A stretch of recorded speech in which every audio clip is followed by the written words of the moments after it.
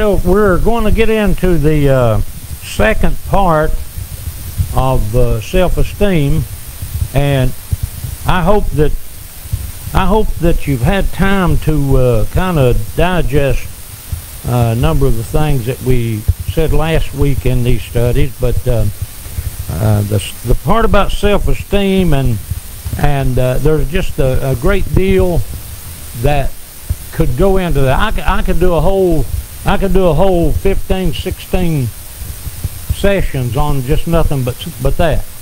But it's something, you know, we'll kind of go on with it tonight. Hope that you can get enough. I said a long time ago I never did teach it all, but I hope that I can teach enough to cause you to itch, and then you got to scratch. And when you get that book out and start to scratch through the scriptures, you'll find things that you didn't know were there. Amen. All right, we're going to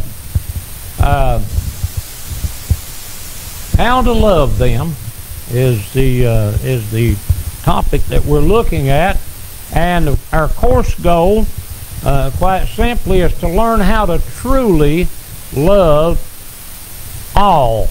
By the way, that's all caps. How to love all others in accordance with scriptural command given in God's Word by Jesus Himself. And our verses: a new commandment I give unto you, that you love one another as I have loved you, that you also love one another. By this shall all men know that you are my disciples, if you have love one to another. 3 times He tells us to love one another. Amen? Session goal for last week and this week is to come to a proper self-evaluation. Don't look at others, look at self. That'd be a real change for a lot of folks.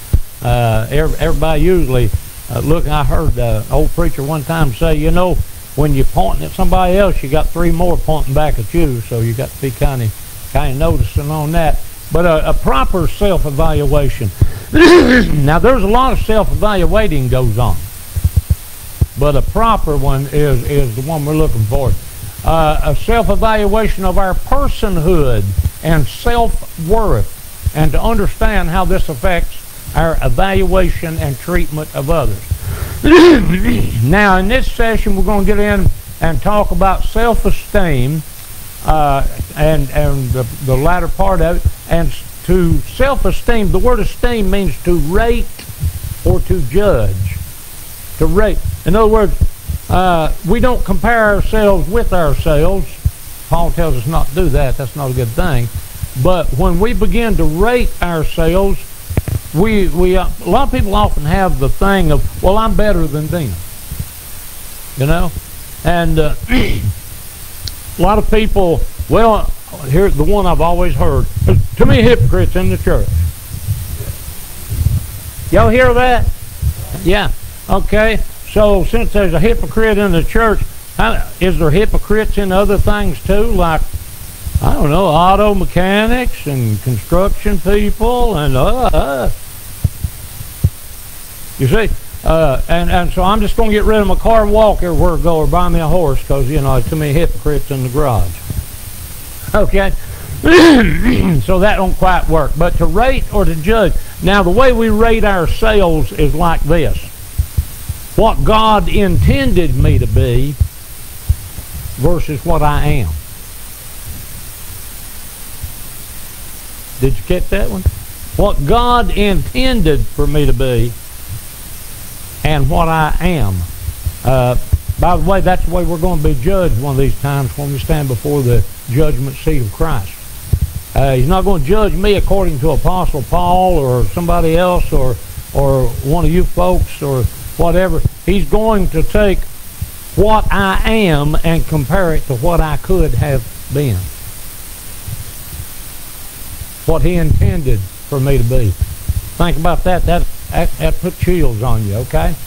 And our belief system has a lot to do with our self-esteem. When we begin rating ourselves, if there's certain belief systems that we have, they'll cause us, even though we may be as wrong as two left shoes, it'll cause us to rate ourselves higher.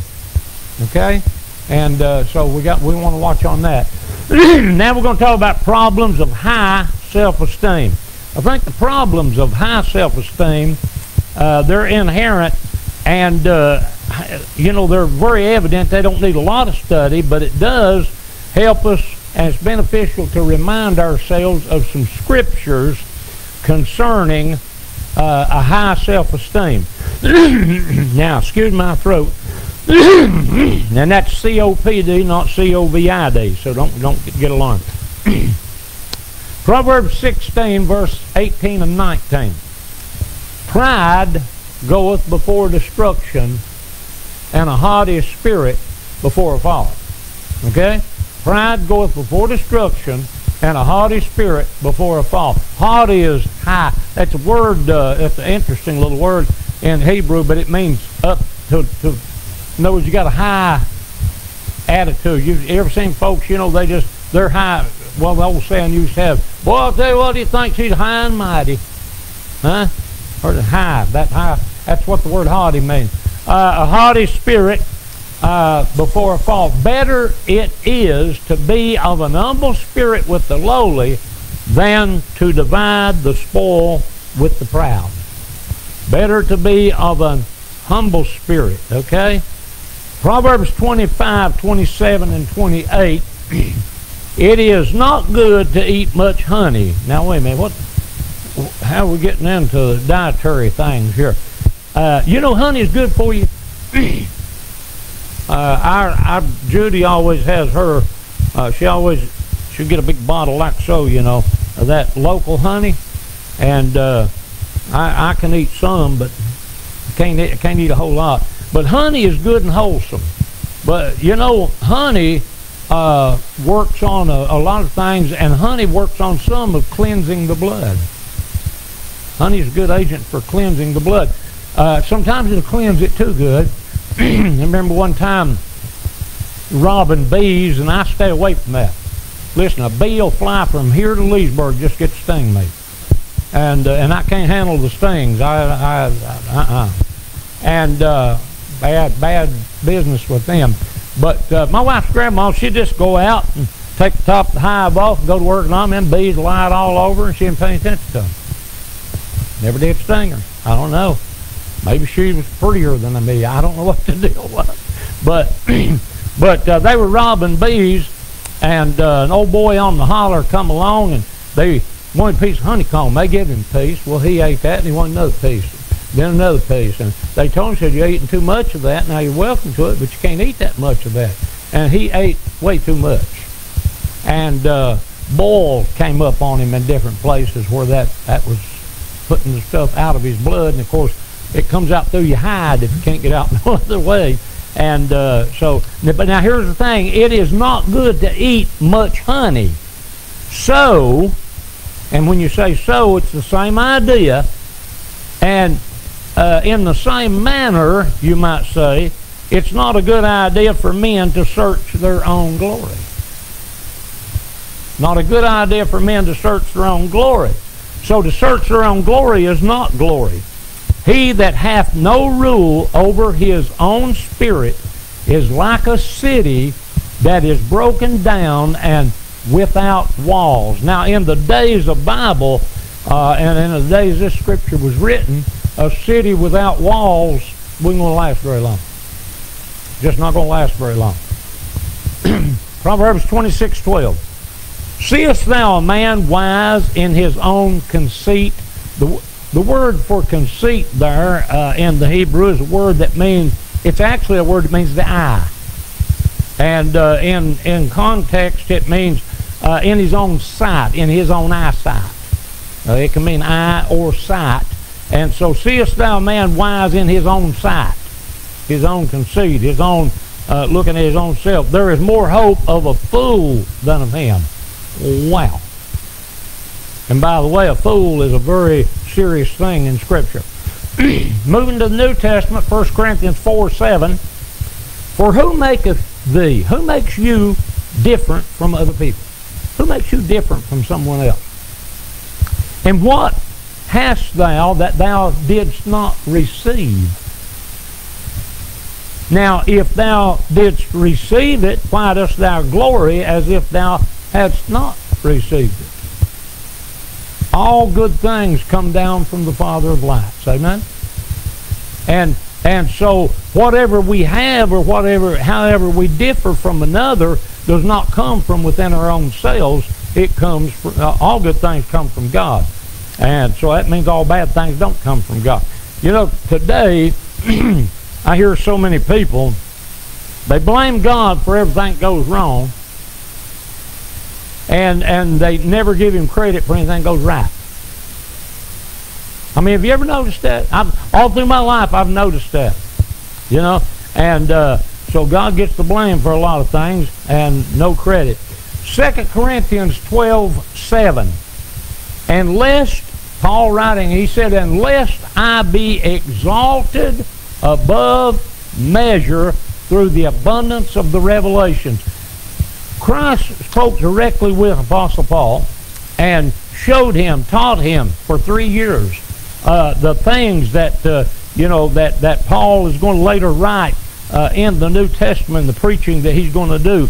And he said, lest I should be exalted above measure, there was given me a thorn in the flesh. That's a phrase, a thorn in the flesh. And it's a long word in the Greek, but it's got the meaning of a couple of words in it. There was given me a thorn in the flesh. Watch this. The messenger of Satan to buffet me, lest I should be exalted above measure. So he was never exalted above measure. He was always humble, and except when somebody was way off the doctrine, and he could get pretty steady, hold a steady course in that. But he had the thorn in the flesh. Now a lot of folks have the thorn in the flesh. That could be any number of things. A lot of folks think, and I kind of lean that I don't know because the book don't say, but his eyes, he had an eye disease, and I've seen people in other countries with the type of disease that it causes their eyes to bulge out. I mean, really bulge out, and they're red and they're ugly.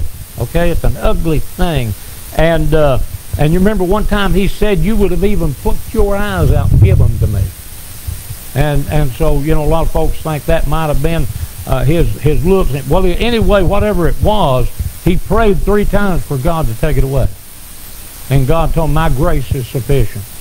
So get up and get on with it. All right, Luke 18 and verse 11. I love this. The Pharisee stood and prayed thus with himself. God, I thank you I'm not like that bunch. No, wait a minute. Say, God, I thank thee I'm not as other men are.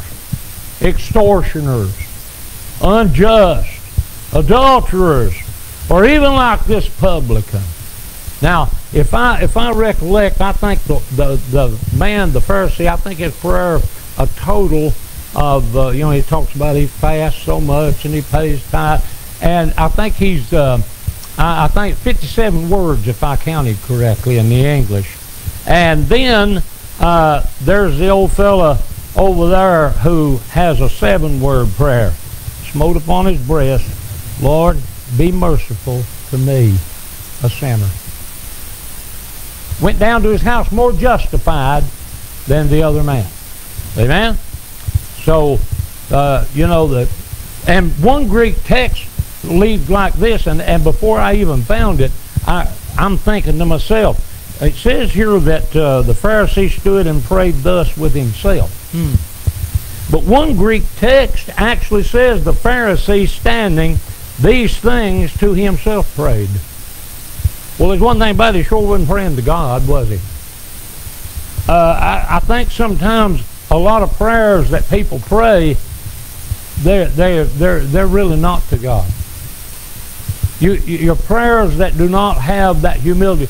Even there's times that I have to just stop and struggling in prayer. Struggling. Of course, you always struggle in prayer. You do, everybody else does, so don't feel too bad about it. But you're struggling in prayer, and there's times I just stop.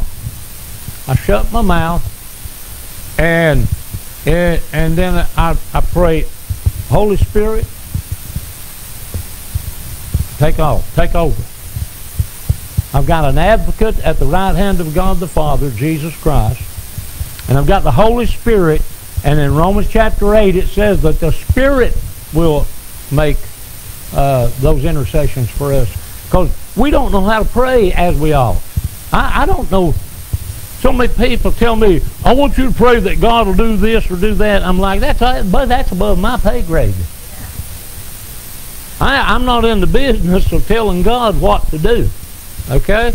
And I can plead with God for certain things, but I always want it to be in His will. Father, if there's any way within your will that this could be and still the purpose be accomplished, but sometimes we get too out there in our praying and we start telling God what to do instead of praying to God. Now, Galatians chapter 6 and verse 3, here's a good one.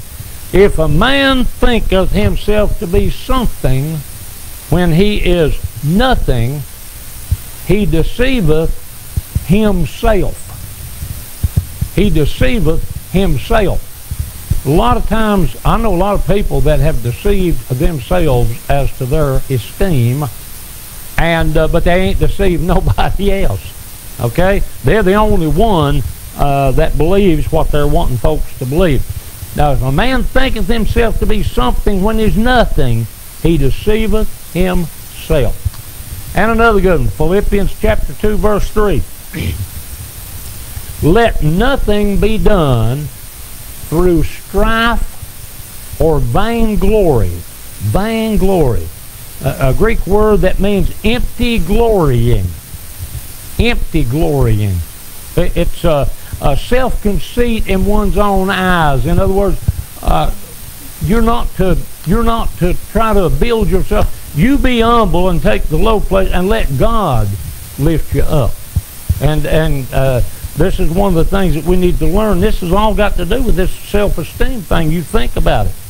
Romans 12 verse 3. I love this one. For I say, through the grace given unto me, to every man that is among you, not to think of himself more highly than he ought to think. Not to think of himself more highly than he ought to think, but to think soberly, according as God hath dealt to every man the measure of faith. Now, an interesting note in this verse, we have the word think 3 times. Okay? 3 times we get the word think there. The first one, I say through the grace given unto me that every man is among you not to think more highly.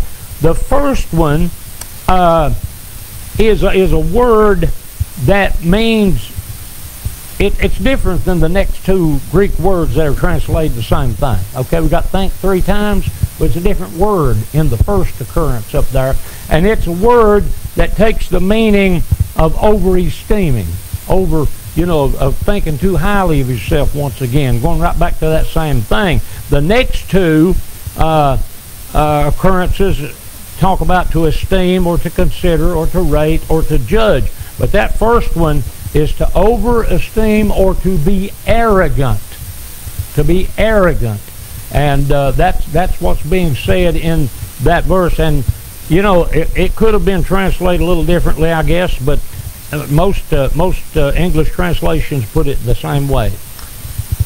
Now, proper self-esteem. We've got all these verses now. Now, proper self-esteem, when we think about proper self-esteem, we want to be honest and proper. It's not going to be proper self-esteem if it ain't honest. That'd be a good place to throw an amen in. You may not get another chance. It cannot at all be proper if it's not honest. Folks, we need to be honest with our own selves. We need to be honest with our own selves. Now, it's somewhere near, if not totally, impossible for a person who does not have a right relationship with Jesus Christ to have a proper self-estimate. If an individual don't know Jesus Christ, does not have a personal relationship with Jesus Christ, is not saved, and is not in God's will, and you know, living as best they know how to live for God, it may be impossible. I don't like to say impossible, but boy, I can get real close to it on that one. Now, I know that statement raises eyebrows in a lot of circles, but you think about it for a moment. The underlying dynamic for correcting self-esteem problem is to experience something. Unconditional love. Now, we say that phrase and we don't really stop to think what it really is. And we're not talking about God just yet. Unconditional love. I did things growing up. I used to be known as the meanest, youngin', mischievous might be another word, but on the holler where I lived. I mean, when folks heard that I got saved, everybody was laughing. I got saved when I was 17. And folks were there, because from the time I was a little bit, I was into every people. Some of the things that me and my buddy Kathy would do was just absolutely beyond. And but you know what? My mommy would get a switch and wear me out once in a while. She never give me too much though. Because first flick, oh God, you know, you start screaming and hollering, mommy thinks she's killing you, and mothers have that tender spot. Okay? Now Daddy never did have to give me too many. When he gave me one, you could squall, holler, do it. He had a dose measured out. And the dose he had measured out is what you was aimed to get. Okay? I don't care. You could squall, holler. I remember one time he was whipping me with a leather belt, and out in the middle of the road, and I'd gotten an old man's cornfield and stole some corn. It was just nubbins. They wasn't even no corn on it yet. A little bit fella. I must have been 7, 8 years old. But anyway, he was whooping me, and I was running. Well, he didn't have as much space to cover. He was whooping, and I was running. Okay. And he didn't quit till he got done. And so that underlying dynamic is to have unconditional. He still loved me. He still loved me. And so many things I do. I remember one time he built his old garage where he worked on his trucks burned down. It was an old wood frame garage. It burned down, and had a air compressor, I think, started a fire in it. But it burned down, and he had one built back into cinder block, you know, cinder block, so better structure. And we had an old 59 Chevrolet station wagon, and I'd get out, I'd move the car around, you know, and I'd drive an old truck around or something other this way and that way, and I backed that car up through there, and I guess it was a little longer than I thought it was, and I hit one side of the big doors to that drive. Busted that cinder block from the bottom all the way to the top, just a big crack went up to it. Well, I figured he'd kill me, but he didn't. He did give me the dose that he had measured out. All right? Now, where can you find unconditional love in this world that we live in? In this world system that we're in, where are you going to find unconditional love? Man, it's hard to come by. It's hard. I mean, it is hard to come by. And but unconditional love, it's what makes a marriage. It's what makes a marriage. Amen. Amen. I mean, you know, Judy, she'd go on, and I'd still go deer hunting, and I'd always bring her something nice back, you know, when I came back. 4 or 5 days later, I'd come back home, I'd have her a nice little gift of some kind, stop and get, and we were shopping in a little place one day, and they had some of that old cast iron cookware. Well, we had some of that home anyhow. Look, man, here, look at this. Boy, what a skillet. Look at that. That thing is nice. I said, listen, I'm taking in a peace offering, and I don't know exactly how it's going to go. It ain't going to be cast iron. Okay? I can promise you that right now. Cast iron not on my list. So in the present world system, we're going to find unconditional love. And in case you've forgotten what unconditional love is, it's loving you not because you're intelligent, not because you're attractive, not because you perform well. See, that's the things that makes that the world demands of people. We talked about that last week. You got to be either intelligent, attractive, or both. If you're both, you're in good shape. Now, and perform well. You know, a lot of people think of you as to your performance, and that's just the way folks think. And it's not because you perform it; it's simply being loved because you are you. My mom lived to be about 90 years old, a little over 90, and I don't know what kept her from being driven insane when I was young. I think back over those times, and man, I was a little terror, and but she still loved me, and my daddy still loved me, and there was a love there. An unconditional love. They loved me because I was who I was. They didn't love me because of what I did. Okay? And I remember one time I took two 20-foot chains. We didn't have a road up to our house at that time. Didn't get a road till I was 10 years old, but we'd come up through the creek, you know, and if you didn't have a big washout or something, then you had to move all the boulders. But anyway, we come up through the creek, and when you got to our house, you drive up out of the creek up onto a flat spot. And my daddy drove an old truck, old ton-and-a-half Chevrolet truck to work. And he would turn around, he would back that truck up against a great big gate post, big old post, about so big. And, well, I got there one day, I got me two 20-foot chains out of the garage. A lot of work for a little boy like me to handle, dragging chains around. But I got up under that truck. I don't know where I got this idea. I think it was because maybe Daddy took me to a movie and I seen it, I don't know. But then I got up under that truck and I put one of them chains around the rear end, the whole differential. And I piled that chain up and I hooked the other chain to it, and I took the other end of that chain and I put it around that big gate post.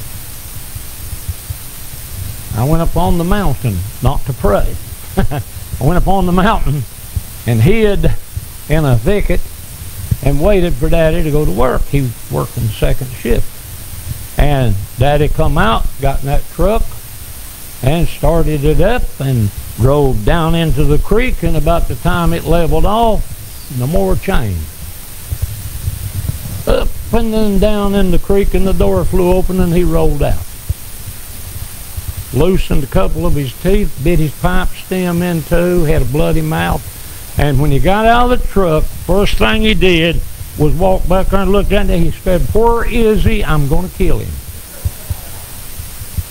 Didn't even have to wonder who did that, you know. And then I was in torment because he went on to work, and I was in torment, and I come in and I went to bed, and I knew when he came home, and I heard his old truck come in, and I got under that cover and I sound asleep, you know. I done worried about as much as sick. And he came in, I heard my mommy saying, "Now William, he's done. Now he's asleep." Came in, got me out of the bed, gave me the dose. Okay. But that was it. He still loved me after that. I don't know. If my kids had done stuff like that, I might have killed them. I don't know. Okay?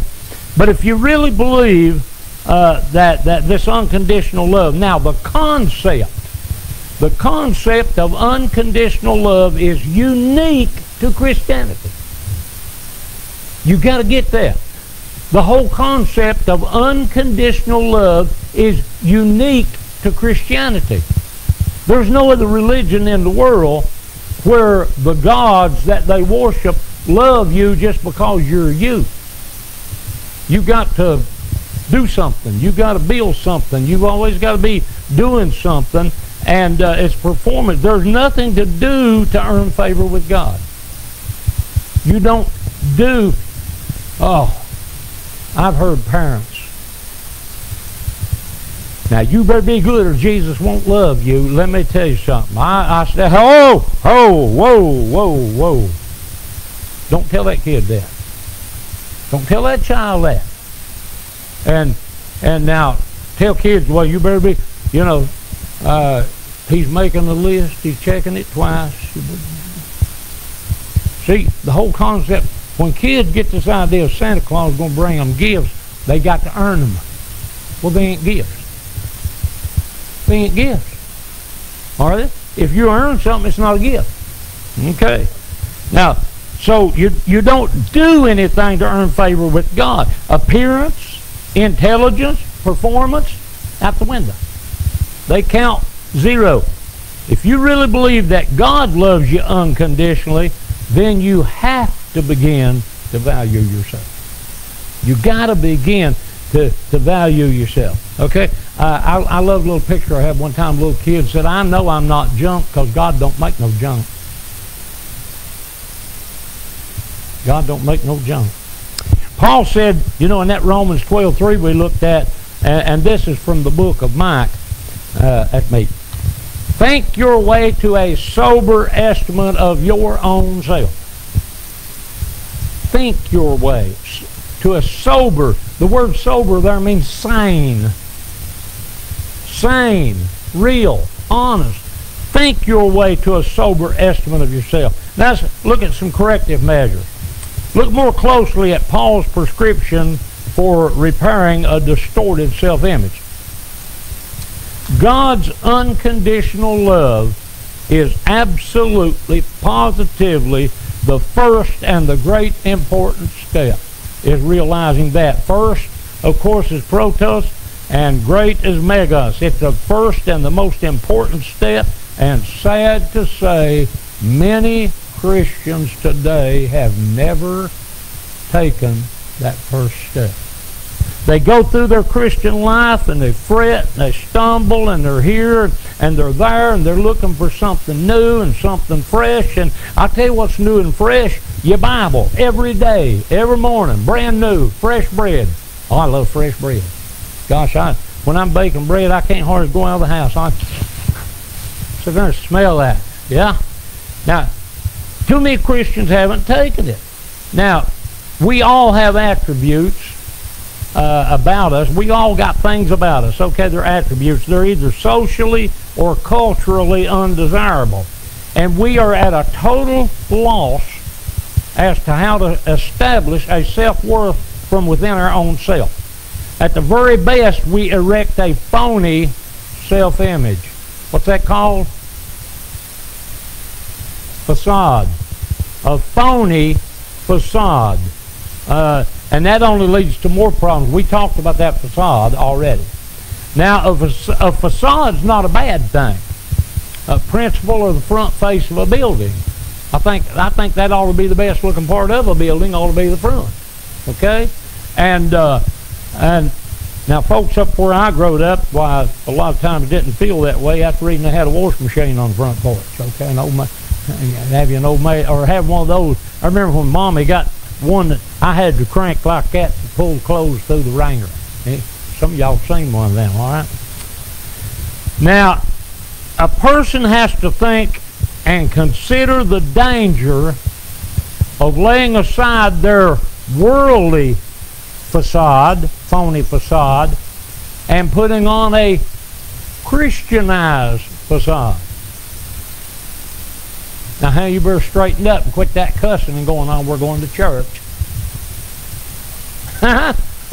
y'all look, there's people like that, okay? And going to church, and then they're, buddy, I'll tell you what, you expect them to glow just any minute. All right. The only sure foundation that we have is to become a new creation in Christ. You're a new creature in Christ. The word creature and creation are interchangeable in almost all instances. But you're a new creature, you're a new creation in Christ, and you realize and accept the fact that, hey, I'm acceptable to God. I was 17 years old, and God, boy, I'll tell you, we had a meeting one night, and man, it was rough. I wasn't able to hold out too very long.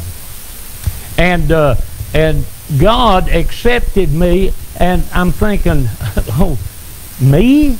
Me be a church person? You got to be kidding me, okay? And but God, I was acceptable to Him, and if we need change, you know what? God will do it. I like fishing with my boys now. Used to be we go fishing, and I'd do most of the catching, and they'd do some catching, and then I'd do all the cleaning.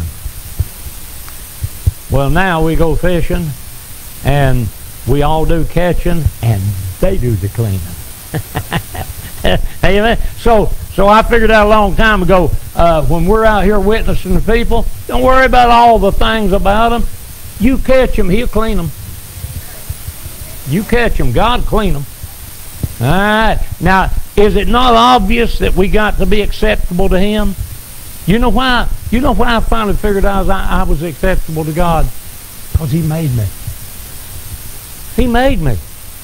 And since He made me the way He wanted me to be. And all the time that I was rebelling against God. I mean, I grew up in Sunday school. And yet I was terrible. And so when we think about it, God made me, my looks, my stature. Who can add 1 cubit to his stature?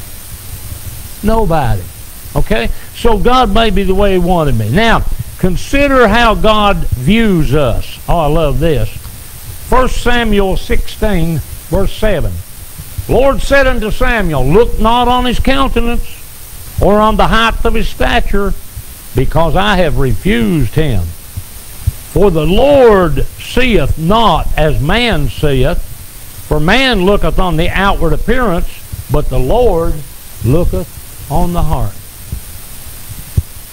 Think about it. When David was called, when others saw a shepherd boy, God saw a king. Isn't that something?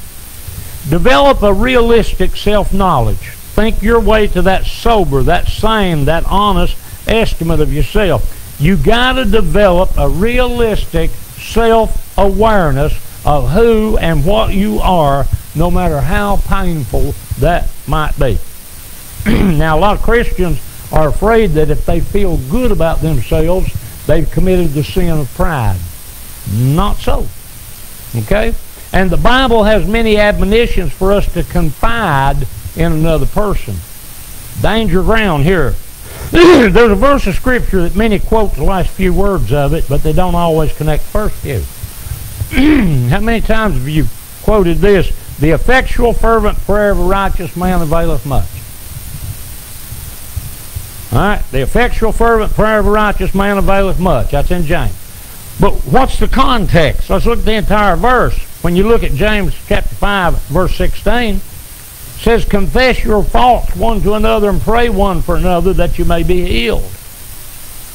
The effectual fervent prayer of a righteous man availeth much. What are you doing? Confessing your faults one to another. Now, by the way, that don't mean to say, listen, I've got this problem. Man, I just got to have me a little drink once in a while. That's not what he's talking about. Confessing your faults, forgiving them their trespasses. See, God, forgive me my trespasses as I forgive those. That's what I'm talking about. Confessing your faults. Brother, we've got a problem and it's my fault.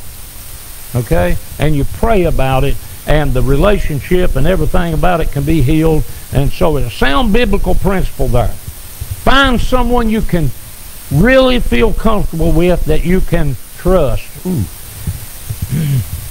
They got to be honest, and they got to be confidential. Remember, what you say can and will be used against you in a court of law. I've said that a few times to a few people, and sure enough, when they came to trial, that's what happened.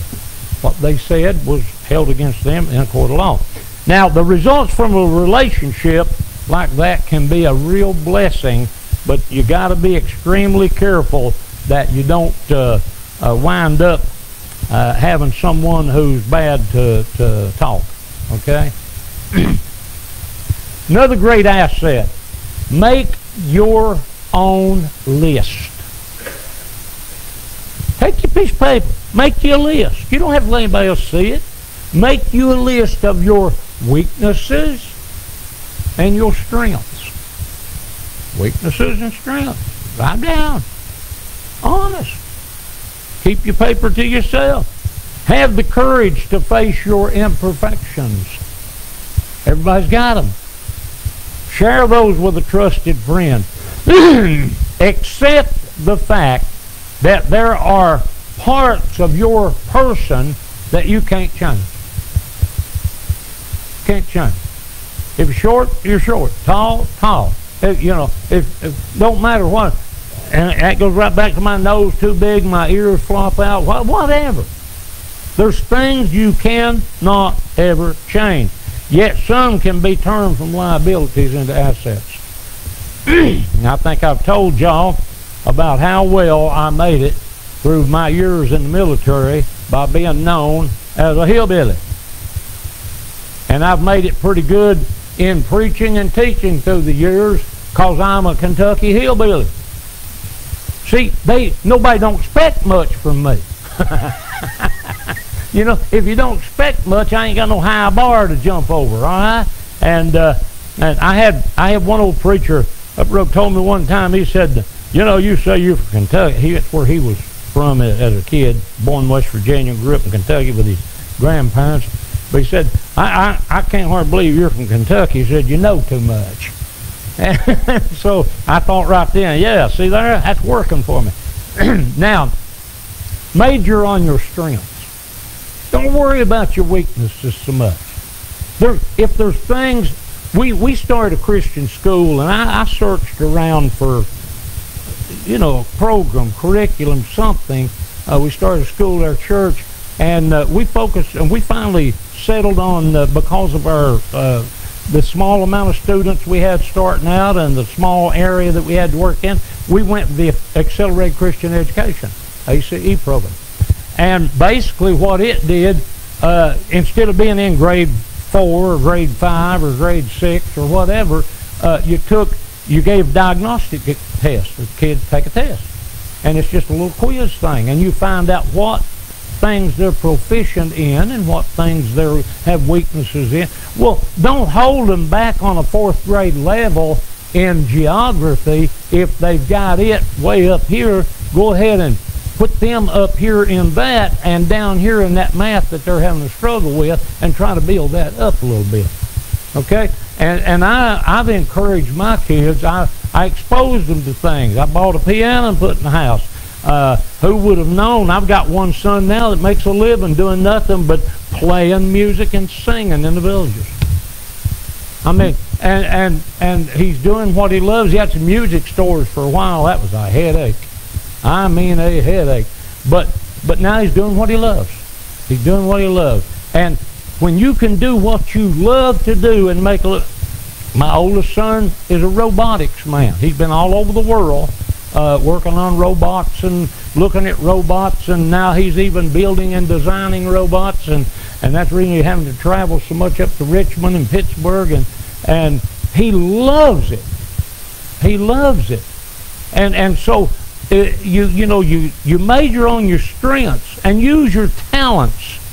You got talents, you're born with them, and you got spiritual gifts, you're reborn, you get them. God gives them to you. Find out what they are. People's got spiritual gifts laying idle never been used because they won't take a step out and try to discover what those are. God made you to be the way He wanted you to be. Complete self-acceptance. That's a must. That's a must. This is the culmination of everything that has come before it. And you got to come to a complete self-accept. You got to accept you as you are, like God does. You got to accept you like you are as God. You don't compare yourself with this one, that one, and the other one. Find out what your talents are, what your spiritual gifts are, and use them for God. I promise you a blessing beyond anything you can imagine. What are you going to do about the attributes you can't change? Drop them, forget about it, move on. Realize that failures are to grow by. And don't set unrealistic goals for yourself. Don't set. We live in a goal-oriented society.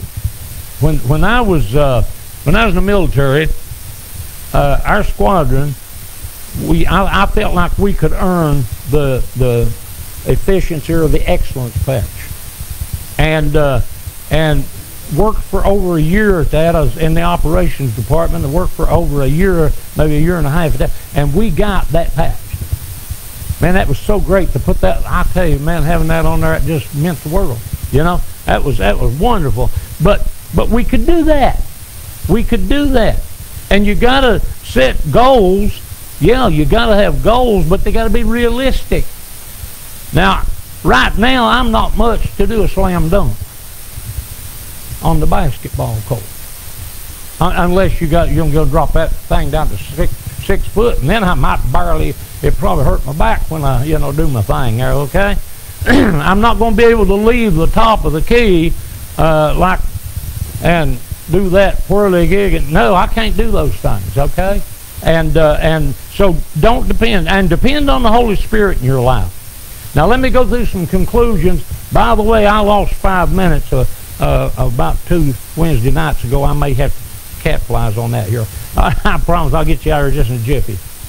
People not only have a serious problem with thinking too highly, but also thinking too lowly. Okay? Self-esteem, in its most proper sense, is the right judgment, the right evaluation, and the right rating of one's own self. Most problems encountered with low self-esteem center around intelligence and appearance, sometimes both, either or. Low self-esteem breeds depression and anger, robs us of vitality. Low self-esteem causes us to create a false front, a phony facade, a putting on the dog.